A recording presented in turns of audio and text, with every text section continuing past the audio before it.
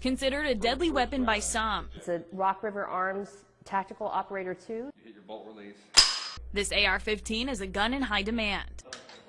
They're probably one of the hardest on the market to get right now.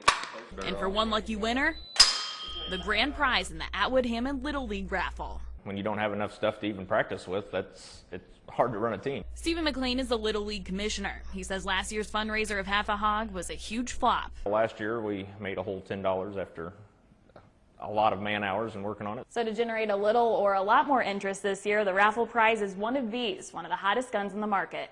Guns are super hot right now. They're extremely hard to get. We decided to go that route.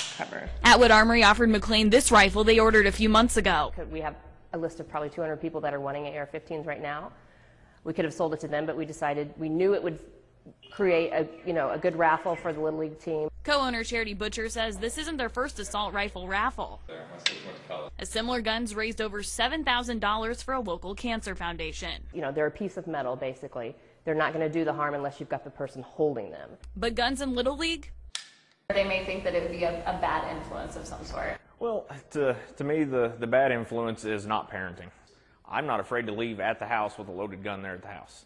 That may sound crazy to a lot of people, but the thing is, my kids have all been taught exactly how to handle a gun. They know they're not a toy,